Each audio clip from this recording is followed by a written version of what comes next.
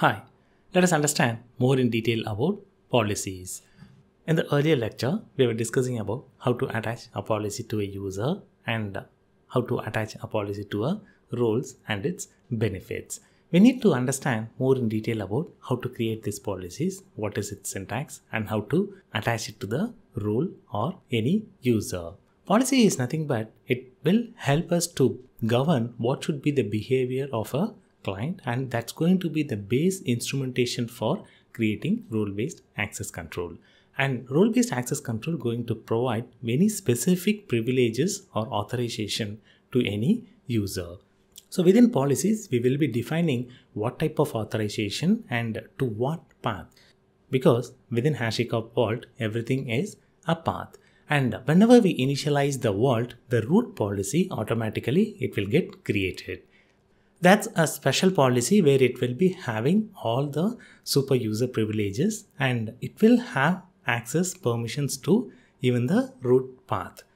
Along with the root policy, there will be another policy that will get created. It's called a default policy, and that will get attached to all the users and tokens. It will not have any specific mention about what path or which path will have what type of access.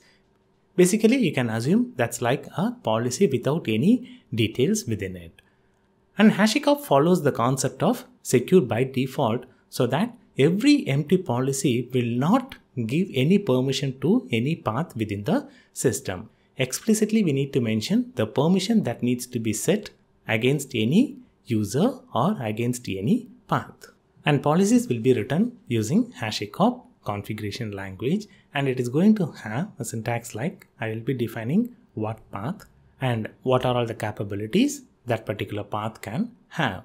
And capabilities, there are a number of capabilities available like create, read, update, delete, and list. These are all the associated HTTP verb against the capabilities. Say in case if I wanted to do any post or put, the capability equivalent to that, it could be create or update. And for get, it will be read, and for delete, it will be delete, and list. Along with this, we do have the other capabilities like sudo, which will have permission like a root user, and every path will be having every privileges. And deny, it's going to explicitly disallow the access. So here I can have the list of capabilities, and against the path, I can have n number of paths, and it can accept wildcard as well. We need to remember two important wildcard, that is star and plus. Star, it's very similar to the generic wildcard where anything can be replaced instead of star. Plus, generally it will be replaced for any specific directory within the path. Say for example, if I have a path like secret /app/ plus and then the stage, instead of plus, I can have any directory.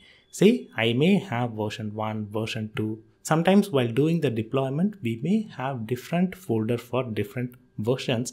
And if I wanted to give access to all the folders or all the versions getting created over there, then I can use plus. Plus generally we will be using it in futuristic perspective. We may not know what are all the folders that may get created over there. In that case, I will be using plus. And that's going to create a generic path, and star everything will be replaced in the sense training underscore anything after underscore will be mapped to this particular star. So these are all the two different type of wildcard we will be using it while creating the path. So this is a quick example on how a policy would look like. Here I am creating a path mysecret/data/. That means everything within mysecret path and all the data related path will be having create and update permission. And within mysecret path/data for view only folder, explicitly it will be having read only permission.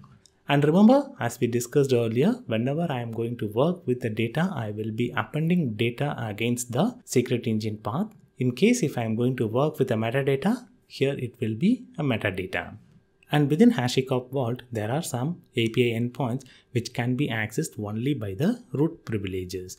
And these API points will be handling the tokens, authentication details, certificate signing, audit, and accessing this particular API endpoints needs to have root privileges. Let's understand more in detail about the policies by creating a sample policy and attach it to a token. As a part of this lecture, we had a theoretical overview on how the policy syntax would look like and different type of wildcard that can be used and what is root protected API endpoints. As a part of next lecture, we will discuss more in detail about the policies by creating a demo.